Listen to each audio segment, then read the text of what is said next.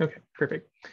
Right, so with that being said, it's my pleasure to introduce Sven Cattell, who will be telling us about the math of ML security. Hi, so this talk is going to actually focus more on like the security problem for next-gen AV stuff as a whole. The math is actually really simple, but it's the way I approached it was probably largely motivated by my background, but how I actually solved some of the problems I've had encountered is doesn't actually involve any heavy or interesting math in some senses. So to start off with, I got my PhD in equivariant algebraic topology from Johns Hopkins. My advisor was Nitu Kichlu. And I didn't want to continue in algebraic topology. Category theory is not quite my bag. So there was two options I had at the end of my PhD, was either like leave academia or go into teaching. And I didn't want to, I wanted to make a livable wage. So in a severe panic at the end of my PhD, started teaching myself machine learning because the machine learning industry makes decent money.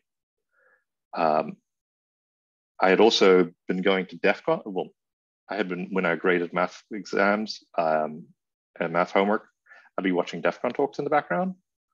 And so I went to DEF CON finally just after my PhD and met some people there.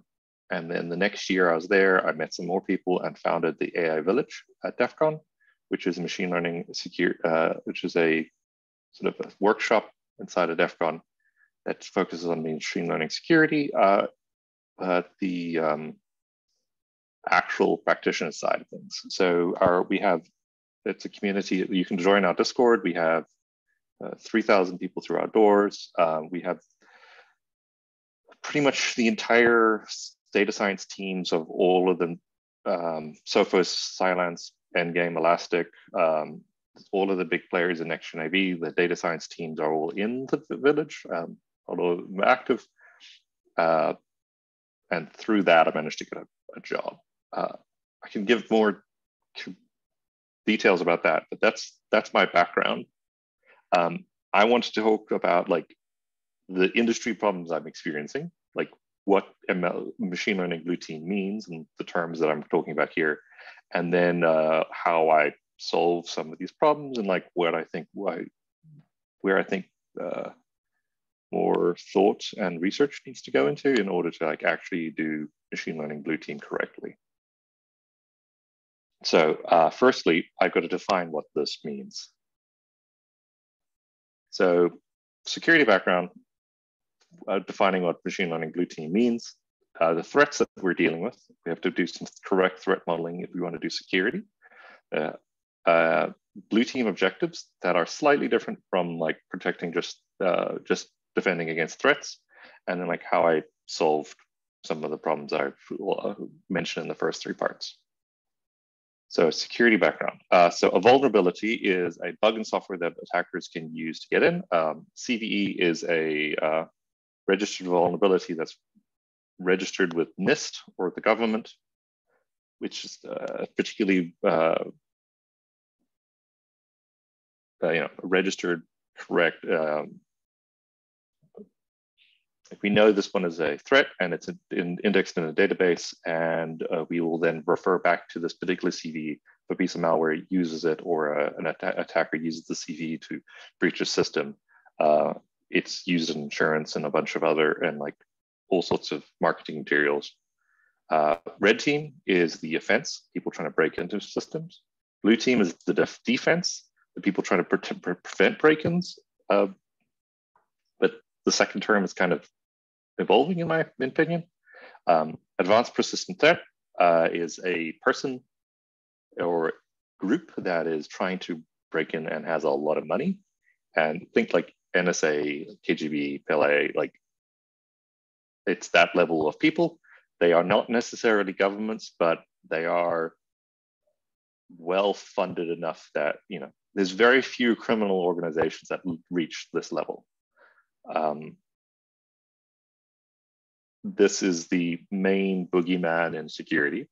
0 day is, an attack that's brand new, like a CVE. Before it registers as a CVE, it'd be a 0 day, and then once it registers as a CVE, it's known, and then it's it's 1 day, 2 day, however many days you've known since the threat exists.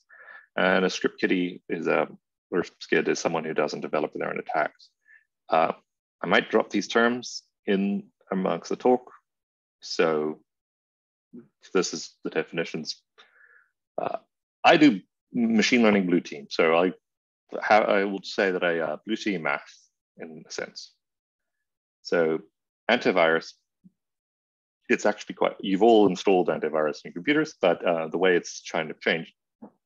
1980s, it was like McAfee software semantic. In 1999, at the turn of the century, there were about 100,000 samples that were known and registered of malicious things. 7 years later, there was 5 million. Now I manage a database that has a severely downsampled count, and we have 150-ish million more. But like, that's the ones we train on. We've got more than that, but that's our downsampled version. We get millions of samples a day, and we select ones we like from that. More than 500 new samples per day for certain by certain counts. That's a lot of malware. And what's happened was in the 90s, we use signature-based defense. What you do is you pick a byte sequence that was vital to the software's workings. This required a reverse engineer to go into the binary software, decompile it, figure out what's going on, and then pick byte sequence that was significant, that it would be hard to change. Because the mitigation for your signature-based thing is to change that byte sequence, figure out what it is, and change one of the bytes, and then the signature no longer matches. And then you play that cat and mouse game and get like various heuristics and things. But what happened was, with hundreds of millions of samples, the thing started breaking down. So what we used is, started using machine learning. On the left here is a PE file format. It's kind of hard to read, but what you should know about PE is like, there's a DOS header from the 80s. This is how executables ran on Windows machines. There's DOS stub, all sorts of different things that go into this file that are all like, they have to be exactly correct or the file doesn't run, kind of. There's shenanigans you can play here. But if you don't run, if this thing doesn't run, like the entry point is slightly off, the code won't execute, and it will induce a crash. And so like, you have this like structured data, which is different to other machine learning disciplines. You might have seen images. Those are unstructured sort of data. We'll talk about more of that later. You don't really care about like how the file format, and like you change one of the pixels, it doesn't break the image. So we have this like very fixed thing. We have also got similar situations for network packets, file events, all sorts of other stuff, where if a network packet, if you manipulate a byte in the IP address header part of the network, the IP address header of the network packet, it will no longer send, and you will have a broken network, a broken packet.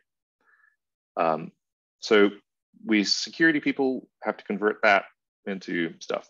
So you do machine learning on this, and then the two places you can do machine learning are either on the edge, which is on the client's computer. We are then restricted in the amount of compute we're allowed to use, because it would be stupid to protect someone's computer but require 100% of that computer 100% of the time to do it. So in the other option, so we have a compute restriction. The other option is to run in the cloud, where you ship a binary or parts of the binary or something about the binary up to GCP, AWS, or Azure. And then you do processing in there, and then you ship down the results of your thing. The last thing you have to know about this stuff is labels are very expensive. You need an expert sometimes to read a binary to tell you whether it's malicious or not. There are sheets that they use, and that's how they're like shortcuts, and like there's a whole process for doing reverse engineering, and it's a well-established process. That's how we develop our features. We use experts to help us build features and build labels, but then there's a whole different thing. So that's where thing. So now let's talk about machine learning threats. So spam models are the best place to start to think about this, machine learning threats, because it's the most realistic, most attacked models on the planet. So Facebook, and also the oldest. The Facebook and Gmail spam models are, without a doubt, the most attacked machine learning models on the planet. The first response for a machine learning model, it required, like, first attack that would like demonstrated in the wild was against the spam model in 2004. And Facebook has a whole team devoted to building and maintaining their spam models inside of their site integrity teams. Gmail, same thing. You have a whole big mess. The way they get attacked is basically millions of people try to bypass it every day, and somebody gets through. When that somebody gets through, they suddenly have money, like cash on hand, essentially like a very valuable thing, because they know a way to get their spam through, and then they'll sell it or communicate it to other spammers. And then once they do that, those spammers start using that technique, and then the spam model is essentially useless. You have to retrain and redeploy with labeling their new stuff. They're going to try the old stuff too, because maybe you messed up. This requires you to be fairly agile. You have to retrain your model very quickly. They deploy new models at a very rapid pace. So finally, the other reason why you start talking about spam models is there's this company called Proofpoint that does Outlook, like enterprise spam and phishing detection. They do this. So phishing is you send an email and you try to get someone to click on a link and you try to steal their credentials. This is the whole, send an email that's supposedly from US Bank, you click on it, log in, and then the attackers have the ability to log into your bank and steal your money. But it's much worse at the enterprise scale, because now they're trying to email your CEO and get your CEO to wire like 12 million. There have been cases where $3 million have been wired to an offshore bank account in the Caymans because they phished a CEO a bill and the CEO paid it, and then the money's just gone. So Proofpoint does enterprise security for emails, like when you're running your own Outlook server and you're not using Gmail.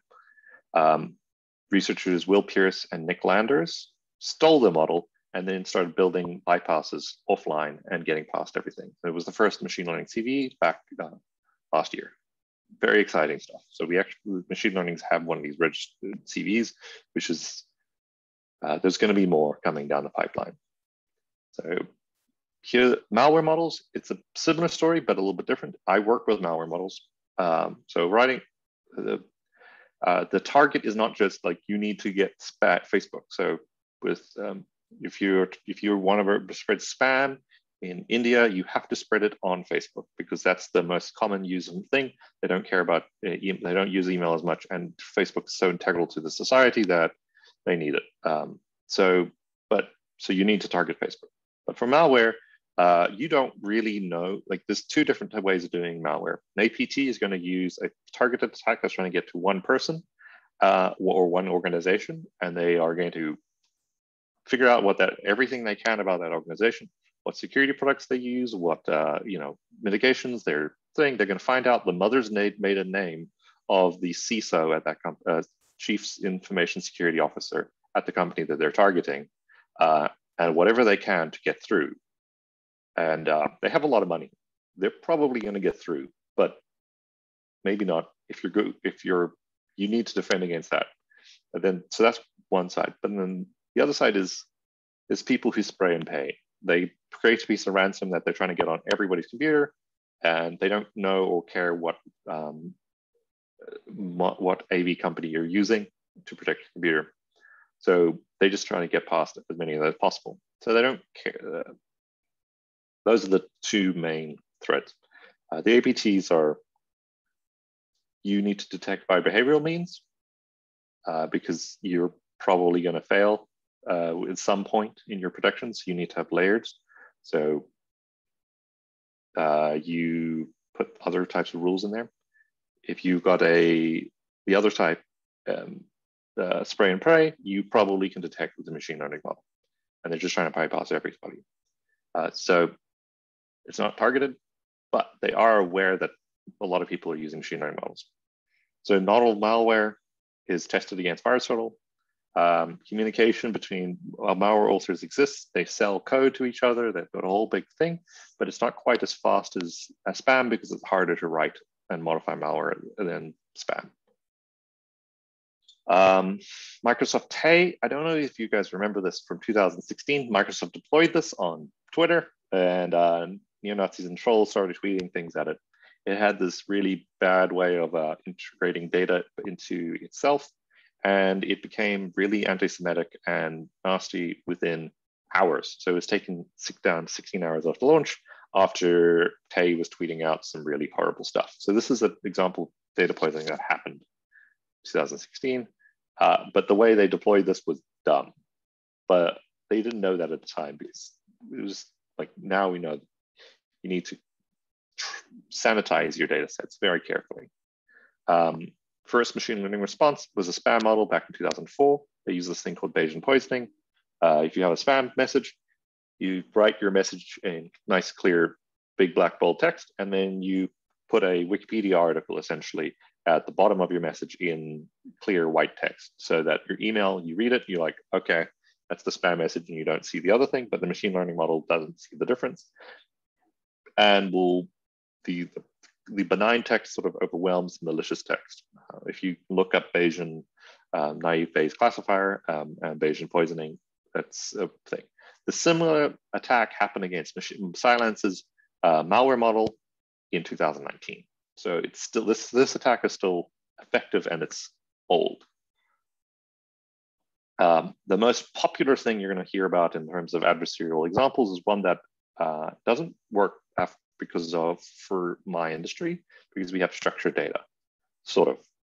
There's caveats that I can talk about later. So adversarial example, you have a sample X, and then you create a perturbation Y. This is the perturbation. This is the gradient of the so the exact way you create this perturbation is very much doesn't matter. Basically, you do gradient ascent on the image space.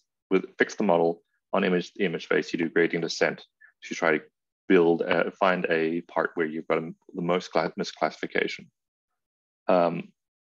This particular attack is called the fast gradient sign method attack. There are thousands of other types of attacks where they're basically doing modifications of gradient ascent. There are literally several thousand papers were written about adversarial examples in a few years because they became super popular. They cause deep learning classifiers on images to just be completely unreliable. And there is no known defense that works well that has stood up to the test of time. There's lots of people who think that they figured it out, but when really pressed in situations, they don't work. So a definition of an adversarial example is if you've got an X of class Y and a machine learning algorithm F, such that, so you have F of X equals Y, so it's correctly classified. Your point X is correctly classified as Y. An adversarial perturbation within an epsilon is a small perturbation within a epsilon ball of 0, such that F of X plus Y is not equal to, F of X plus Z is not equal to Y. This relies on, you have a known good. It doesn't mention mistakes because you could be like, you could be off in the middle of nowhere and your model just doesn't know about that stuff and makes mistakes.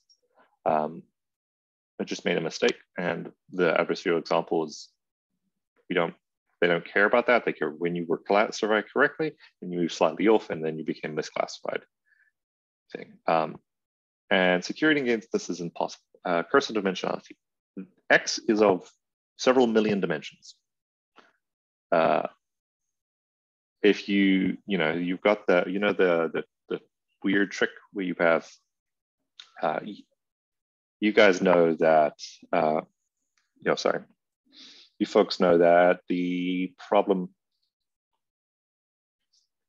dimensions, high dimension stuff gets weird. There's a lot of room in high dimensional space, as it's fairly easy for mathematicians to understand. You've got epsilon balls stop really working nicely in very high dimension space and become very intuitive. The classic example of put a unit sphere on the corners of the hypercube and a single sphere embedded so that it barely touches the spheres that are on the corners, and increase it. You've got the image, the little sphere in the middle on 2 dimensions, and the sphere is still inside this cube on 3 dimensions. And then at 10 dimensions, that sphere in the middle is breaks out the side of the cube, and at millions of dimensions, it's like it has infinite radius, which is weird. But we know, like mathematicians, as mathematicians, we know that high dimensional spaces have these weird properties that are unintuitive with distances. But a lot of computer scientists who haven't immersed themselves in high dimensional stuff don't. And then they try things that sort of kind of work. They're kind of hacks. But then inevitably someone finds a space in that epsilon ball, which is huge, because epsilon is sometimes a lot. In terms of volume, that epsilon ball is absolutely enormous. And they find one that's misclassified. They find an area where your model just misclassified that thing, because you're trying to correctly classify a huge space. There's ways to sort of fix this, making your model Lipschitz. But again, that doesn't fix the relying on the unknown good. And now the reason why this is impossible to explain is deep learning is not explainable. Self-driving cars. This is the nightmare that things. You see this car in the middle of a salt let. So that's just salt and tape. Friends of mine have done this on production cars from certain companies and gotten them to do dumb things with just like tape on the ground. And dumb things that could cause accidents with certain car companies and deaths.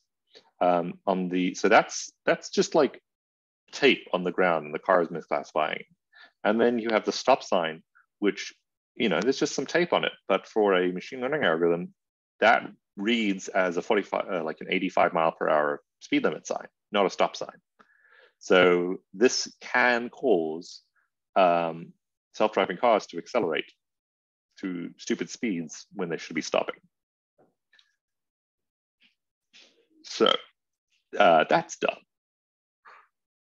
Anyway, so that's the threat landscape that we're dealing with and the terms. Do you guys have any questions about life as it is for machine learning people?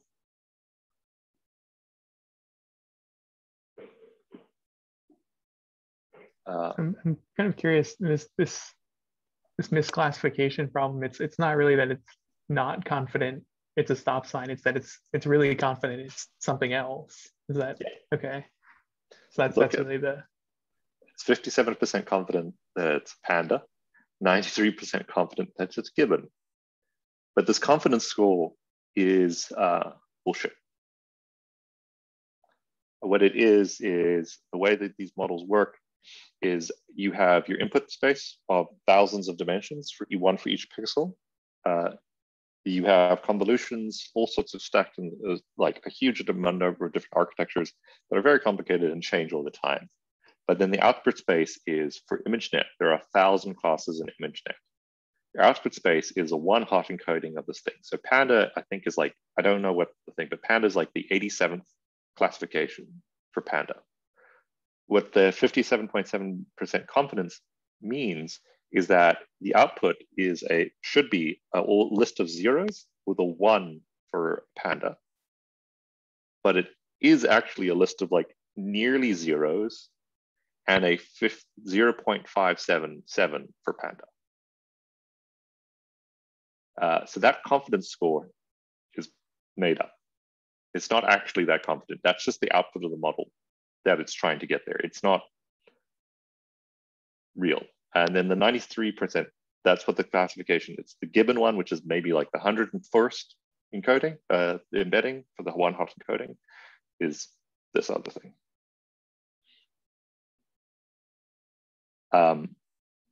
There, of course, is more complicated versions of this. You can do, you take the gradient at your point, and then you can figure out a slightly better confidence score using the gradient and concepts derived from adversarial examples, which gets a better thing. But the confidence score on this particular thing is made up bullshit, sort of.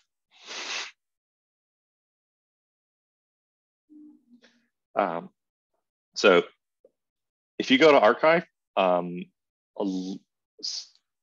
of the sort of things that the AI village sort of runs into is everybody's threat model is different. So this is my opinion. I have maintained a malware model, and I have built my threat model and my internal things for malware, my internal like things. We go to archive. A lot of academics will write about adversarial examples because they're super interesting, and they will, if you're math, they'll write in the introductions that we're working on this problem, but they don't really care about that. They care about solving adversarial examples. But when adversarial research started and exploded, every single one of them mentioned malware models in their introduction, saying we need to solve adversarial examples because malware models exist and this is a threat model. And largely the malware community, like next-gen AV malware community, model community thinks they're kind of, maybe 5 years down the line, we'll have to worry about it. Maybe. So that's my disclaimer. So ML blue team, I need to protect my model. I need to know a few things. Some of this is easy and you can do these days. What's our current efficacy of the last week, day, hour? That's a question that I can't answer because the labels from machine learning, from malware models are expensive. So essentially I have unlabeled data that's coming in and I need to know how good I'm doing on the last week, day, hour. For a given sample, I need to know an actual confidence number that means something. The ideal thing would be I would know the ideal thing for the first term would be like the error rate, and the ideal thing for the second one would be the chance of this thing being wrong based on some probability distribution. But I don't the actual confidence for deep learning, no idea. Adversarial examples, it's arguably 0 for a lot of these things. Every single time someone's come up with a way of doing a confidence number, someone's built an adversarial example that not only targets the model, but also the confidence score. So this is arguably 0. Like there is no proofs about this. There's no confidence scores about good confidence scores about pretty much any machine learning model. And we desperately need it. How does confidence and efficacy change over time? Because I'm playing cat and mouse, the opponents are trying to bypass me. They keep moving to new parts of the probability distribution space, and my model may or may not work on them. If they're moving, they're not targeting me exactly, so my model might generalize perfectly to their new space. But if they move to a new space and I happen to be one of the things that they bypassed, I want to know about that. How do we track the model's efficacy? This is sort of dashboards, also redundant with the first question. How do we detect threats? Like Microsoft Tay, if you've got a poisoning attack, I have seen sort of poisoning attacks in the wild. They're not poisoning attacks like they're defined in the machine learning literature. But they operate sort of similarly. How do I detect when I'm getting poisoned? And the classic way a model poisoning attack happens is you make a lot of queries that are benign, but they're in a certain location, and they're benign, but I'm going to classify them as benign. I'm going to call them benign. Everyone labels them as benign, but then there's a single sample in the middle of those that's malicious. Machine learning model will draw a nice circle around there saying, hey, this is benign, and then your one payload gets through. How do I detect a reliable bypass? With the machine, there's a way of bypassing pretty much every next-gen AV company. How do I detect when that's happening? I don't know. That's good. It leaves a signature, and when it's happening at scale, maybe I can detect that signature. And then the last one is, how do we respond to a threat once detected? One of the classic answers is retrain a model, because the new model is probably not going to be as vulnerable to the thing as the old model. But that may or may not work at scales like Facebook. And they've got a whole different system for this, probably. I know Quora has a very interesting, good system for this, for detecting spam, and it's great. And they have So that's like the stage of like, this is what we need to solve. And as I've said, is the first three questions are, like pretty much all of these are unanswered. Open questions, how to do this.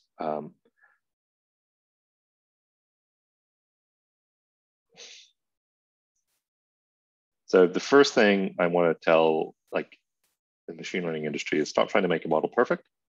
We have a statistic, our models are guaranteed up to a statistical validation set. So how we train a model is we pick 90%, like my model, I pick 80% of the model and I train on that. And I pick 20% of the data set, 80% of the data set, train on that. 20% of the data set, it's just held out and I don't do anything with that. When I go to production, I check with my model, my model is trained on 80%, how well it does on the 20%. And if I selected my 20% at random, uniformly at random for my data set, then they should be from the same distribution. And I should be able to say, on this distribution, on this day, I have a 99.9% accuracy number. If I want to make this adversarially robust, I'm essentially asking for a 99.999. To me, there's not much difference in like asking this thing to be 99.999% robust. At some point, you've reached your score and you don't need additional robustness. And your model is a machine learning model. It's going to mess up. You're always going to find an adversarial example. You're always going to be able, there's going to be parts of things you cannot defend from. Stop trying and then start working on the stuff you can actually do. And then the second point is measuring drift solves 80% of the problems. I'm playing cat and mouse. The opponents are constantly trying to move to areas of my data set that I don't have data for and I don't classify well. So if they've moved, then I'm going to start seeing data from this new area and stop seeing as much data from the old area, and my data set, underlying data set, has drifted. So if I detect that, 80% of my problems actually go away if I can measure the drift. The poisoning, that reduces the drift because now suddenly I see a lot of data from one location and I can see like it manipulates the data set statistically. But the problem with measuring drift is current technologies for doing this there's multiple ways to do it. You can use Wasserstein, optimal transport stuff. Basically solve a very big PD that tries to move mass from one area to another with Earth moving distance or whatever you want to call it.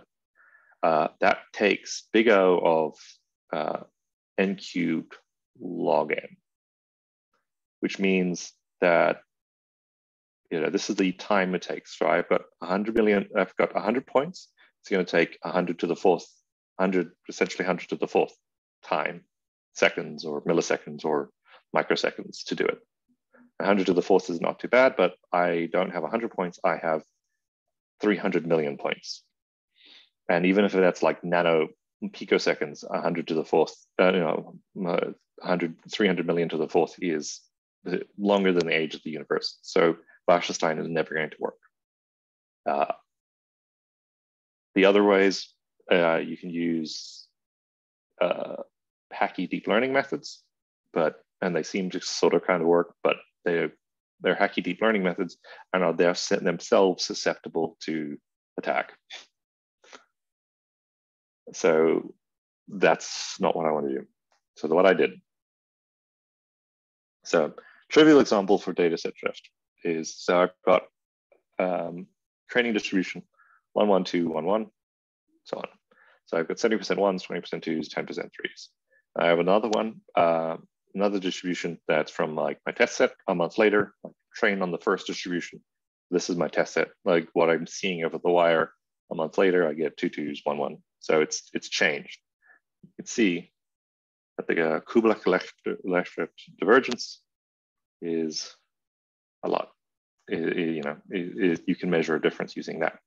So this works really well if I have discrete space, but I have this. So that's my data set. So my oranges are going to be my training data set, and my blues are my test data set, essentially the test data set. So that's my data set at the time of training, and I validated and all good. A few days later, that's what it is. A few days later, that's what it is. A few days later, that's what it is. So there's a big difference between the first and last one, and I have to be able to measure the difference. And this is not in 2 dimensions. This is in 3,000 dimensions. So how do I do that? So I use a cover tree. So this is the thing that I did in my postdoc a little bit. A cover tree, I'll talk about how to build one. Essentially, it approximates the data set well. If you have the nice data set is enough data sampled from a low dimensional manifold, you can put exact numbers on this, like within, if you want to approximate the probability distribution within a epsilon bound of one measure, you need X number of points given a data manifold of with curvature S of dimensions. So, you can put down an exact statement. And if you want to read that, it's Mauro Maggioni et al. Has a very nice paper from 2017 that goes over exactly how to build use a cover tree to build an approximation of your data set. So I knew this from my postdoc.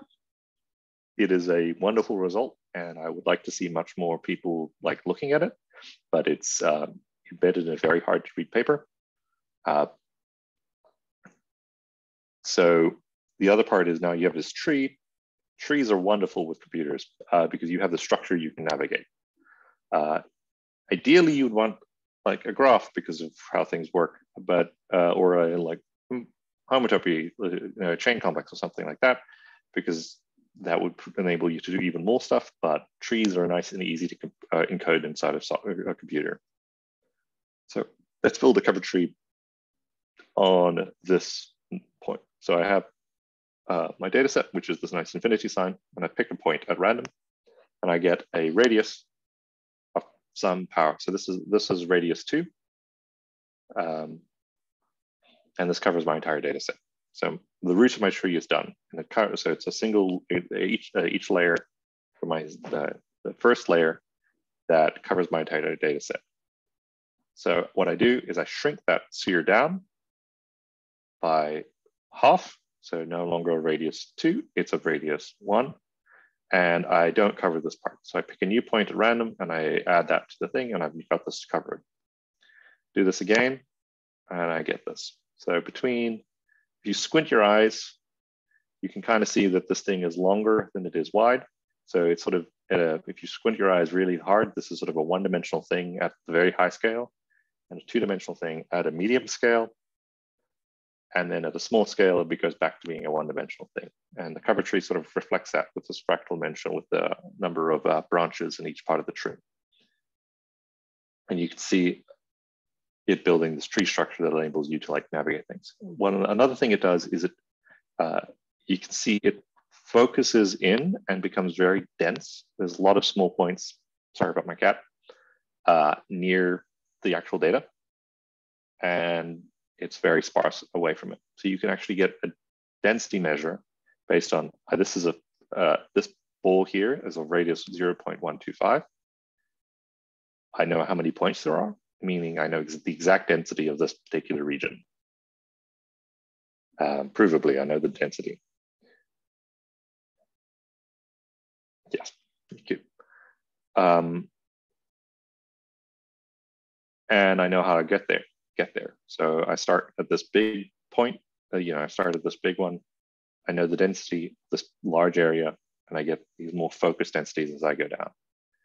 You can do more complicated things like add labels back in and then start doing the heterogeneous versus homogeneous, like figuring out the density when you are heterogeneous and then the density when you're homogeneous, because eventually you're going to become a single point. At some point, your ball, your sphere, stops seeing classes of the other type. In terms of security, it's good or bad. So you stop seeing classes of elements of the other classes. So you can actually measure like when that happens. So this isn't really fancy math. I have this like tree structure. There's all sorts of cool stuff you can do with it. You can probably use this tree structure to accelerate topological data analysis. I have tried, but that's hard to code and I have a full-time job.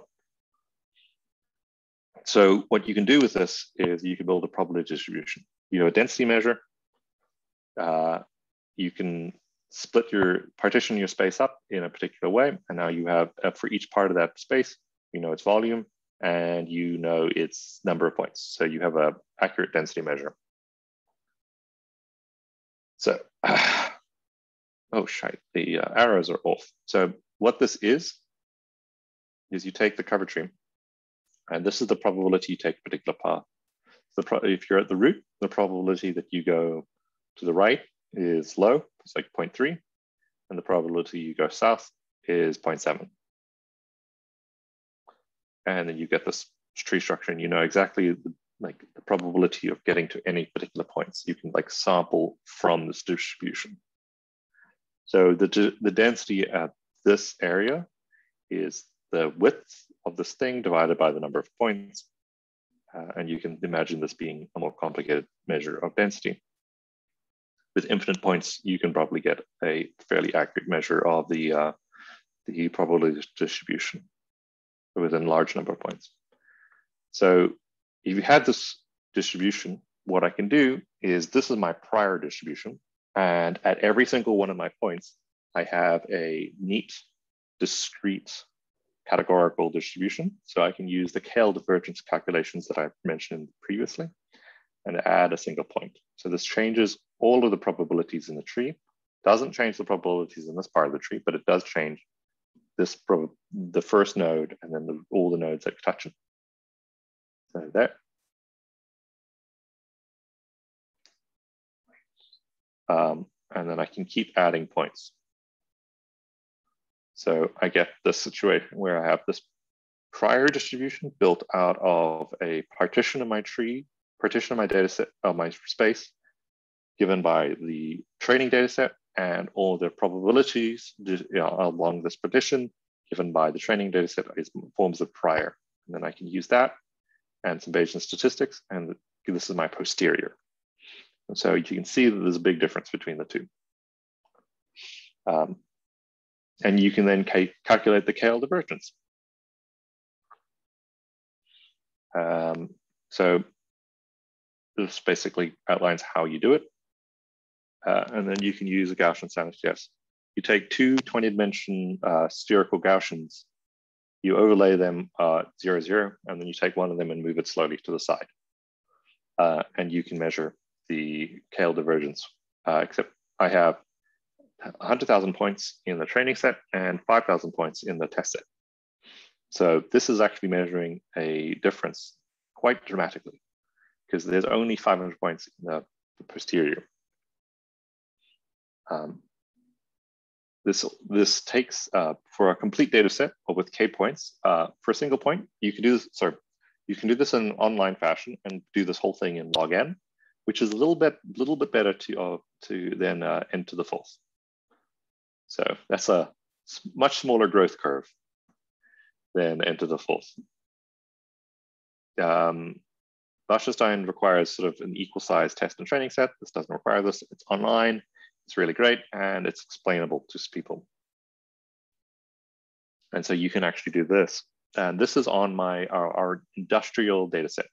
There 150 million points went into the training set, and I used 60 million points for the test set, which is ridiculous compared to Wasserstein. You couldn't scale to this. And I used a training data set. I used my model and my training data set that was cut off on January 1st, 2019, because that's old enough that I have enough things to see how the model performs over time. In this case, this is my false positive rate, my true positive, this is my false negative rate, my overall error rate, false true negative rate, false positive rate, which are these efficacy scores we care about. This red line is the overall KL divergence of this distribution shift that we're measuring. You can see that I can measure that thing on my 300 million points, do a breakdown versus drift. It's here, works out. So it works. This strategy of using a cover tree works on a more than 3,000 dimension, more than 300 million point data set, which is awesome. Now, to describe an attack that we might experience, so the test set attack is the academic version of trying shift until it works and then doing that thing until it stops working. So repeating a single point doesn't form a normal distribution, and you do this. If you take the KL divergence of a sequence of points, so this is an attack, the red lines are attacker sequence, the blue lines are a normal user sequence, and the green line is the uniform baseline from the training set. And the span is a single standard deviation from the sample from the training set. So you can see if all of the attacker distributions explode with high KL divergences, all of the normal C users have a very small KL divergence. And this is sort of unrealistic because no one's going to go along and query from a test set in real life. My users do not care about the test set. They care about the stuff in their environment.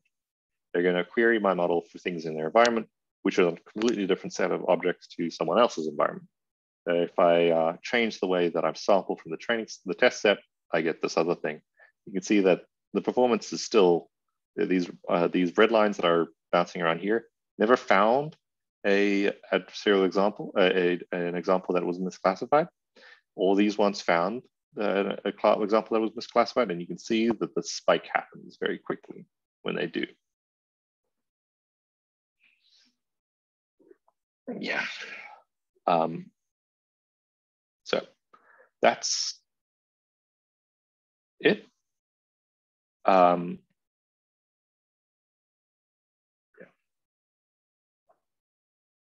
Let's go ahead and give Sven a hand. Thank you very much. Feel free to unmute and clap, or you can use the clapping emoji, I guess, within the app. So, if you want to ask me about more about machine learning thing, I gave very high level overview. There's more stuff you can do with that. The fractal dimensions of real life data sets, figuring out security data sets do not form a manifold. They are from this weird sparse fractal thing that I don't think has been mathematically classified. There's more, but I know there's a whole bunch of security knowledge that go into some of the decisions I made into why I did some of these things.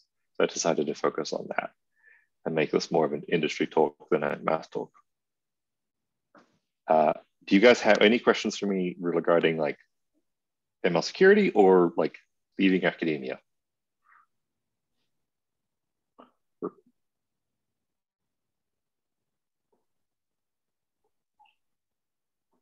Oh, so I'm curious, you have a couple of words on, yeah, so for folks that, if they're coming up on the end of PhDs or postdocs and they're like thinking about industry, what's a useful way to go about that process? The first thing I would say is go to the career counselors that are for the undergrads. Okay.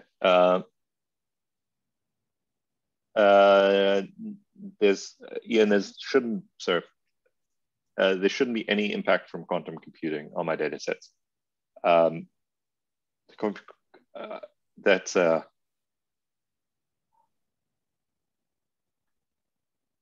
don't think quantum computing will scale to this stuff in a reasonable amount of time. And I have no idea how it's going to end up working. So, I can't really answer that question, but I'm pretty sure there's no impact. But to career, I just saw that there was a question in the chat, sorry. To career advice, go to the school counselors for the undergrads to do your resume. The biggest thing I've seen from people leaving sort of a math or like any sort of academia, even a CS PhD, is that they have a CV that is 6 pages long, and recruiters aren't going to read that. Recruiters aren't going to open that. They're just going to see it 6 pages long and be like, this person doesn't know what they're talking about. When you're applying, you need to have your CV as your resume, which is a different thing to your CV, as like 1 or 2 pages, and it needs to do things like pick on keywords, because your biggest thing for applying is not your interviews, because you're probably gonna, if you half decent and you are taking some sort of Coursera class, or you've done some sort of projects in tech, so you know sort of what Python is, you can do some of the Euler challenge problems. A reasonable amount of time. Your biggest problem is not like getting past the tech interview, it's getting past HR, because you don't have any tech skills on paper. You need to figure out how to get those tech skills on paper, figure out how to get those tech skills in your resume, so that HR will be like, this isn't going to be a waste of our time. And then you can probably get to the second part of your interview and actually talk to the engineers, who may speak a little bit more of your language. So, and one of the things that's helpful early on, if you're first or second year, is try to do an internship. Maybe try to write a paper with machine learning, or talk to a CS PhD who's doing machine learning, and see if you can do something weird like equivariant machine learning, or something along those lines. So you have something on paper that says like, I am a machine learning person. I know how to code. Or make a portfolio. I made a Rubik's Cube. So I modified a JavaScript Rubik's Cube to make it flat. So it was a 1x3x3 Rubik's disk thingy. I modified the JavaScript, hacked it, took it me a few days because I needed it to teach a class on group theory. And the department wouldn't buy the little flat Rubik's Cubes off of Amazon for me. So I did it with code. And that is what that piece of thing was like half of what my interview that I finally got my job was about. How did you do that? Like, I needed to do it, so I learned JavaScript over 3 days and hacked it. It wasn't that hard, but yeah. So is there somehow like some benefit to having, things on paper, like actual courses, or if you've written a paper, done an internship, that's really more geared for just this like first stage of the interview process? And are you saying like more like having sort of projects, things to talk about, like that's more for the, like when you would have the in-person kind of interview? The projects, the HR is gonna, the way HR works is they are given a list of keywords that the person needs to satisfy, which are probably in the job description. If your resume doesn't have that list of keywords, you're never going to get past HR. The other way to get past HR is to get recommended by an engineer already at the company. And then HR just shoos you through, and then you can start talking to the actual people.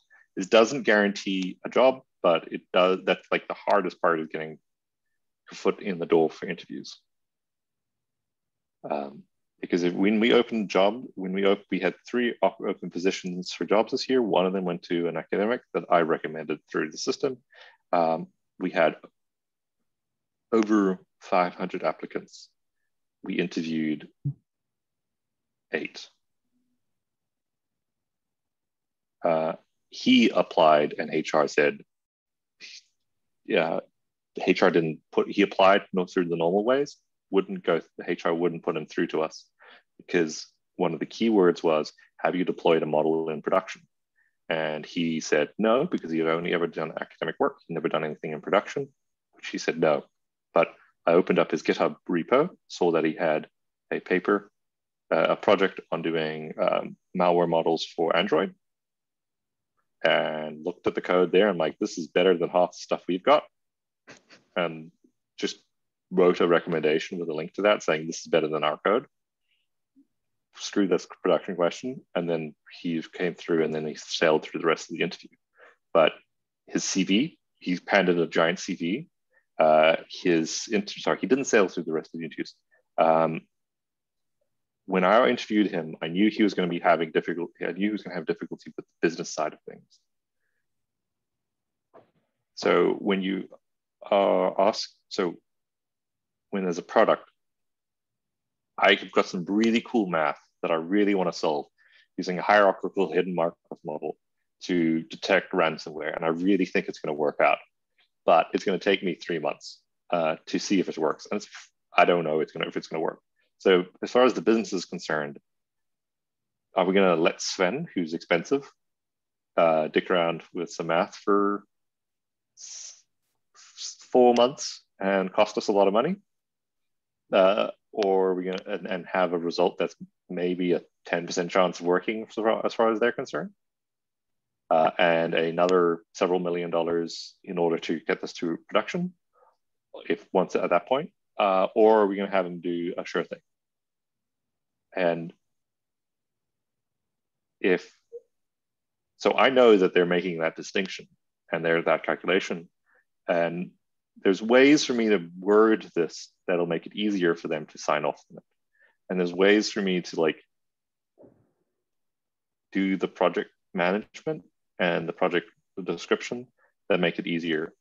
And if you want to, like, at first, I'm not expecting if you're straight out of grad school, you're not expected to be able to make business sort of like understandings. But if you can, if you can actually speak in that language intelligently, like, I wouldn't do this really complicated thing. I would do this simple thing because it's going to work nicely. It's probably going to work, and it's going to get us 80% of the way there for like 5 days of work instead of 100%, like 99% of the way there for 6 years of work. And like making that distinction, like mentioning that, like, my consideration is screw deep learning. I think a little Markov model can do a very nice job here, or whatever, goes a long way in actually getting through the second parts of your interviews. Because you're going to talk to the manager. The manager wants to hear, let's do the simple thing that might work, that will take 3 days rather than the complicated thing straight away. But the complicated thing is the fun thing. And other like intricacies to that. So if you go to a Google interview at Google, it's going to include like you're going to be asked to do the A-star algorithm on the board. You're going to be, here's a dry erase marker or a laptop, and you are going to you have a maze you have to navigate, and then using the A-star algorithm, and just do the A-star algorithm, which is like like it's a standard question. Like, they're going to ask you like do the A-star algorithm or something like that, which is like graph traversal algorithm. So you just need to know that cold, and you need to know enough data structures to do other things. But then once you're hired, I care way more about your unit testing, your development cycle, development strategies, all that stuff. So you're all mathematicians. You can learn the A-star algorithm in a week. You can memorize the data structures that you need to solve these problems in another week. You can learn how to code them up and do that in like 2 months and get like really good at doing Euler problems, which use these concepts in like 4 months. And that will get you through some of the technical interviews. But then, yeah, the final hurdle is the business deciding whether to hire you or not. So like you've gotten through HR, you've gotten through the technical interviews because you can do Euler problems. It's a website that has really nice programming challenges on it. And then the final one is like, how good are you at development? Because if you were a developer who's never written a test and don't believe in the concept of testing and development and unit tests and like actual documentation and things, I will highly recommend never hiring you, because I don't want to work with you because you're going to produce shitty code. And I have worked with people who don't write tests, and they're a pain in the ass because once they leave or 6 months later, the code stops working and there's no way to diagnose it. So that's the final thing. So maybe take a class on development cycles, maybe take a class on data structures, maybe take a class on databases, just on the side, if your advisor would let you, and that would get stuff on paper. If you can hack some projects, that's a good idea. But if you're like later in the game, Coursera, lots of Coursera.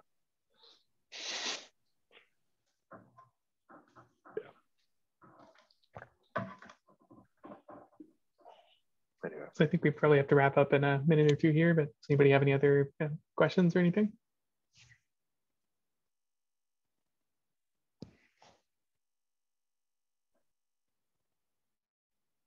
All right, so if not, let's thank Sven again for his awesome talk. Thanks so much. Yeah, it's a delight to have you. Let me go ahead and stop the recording.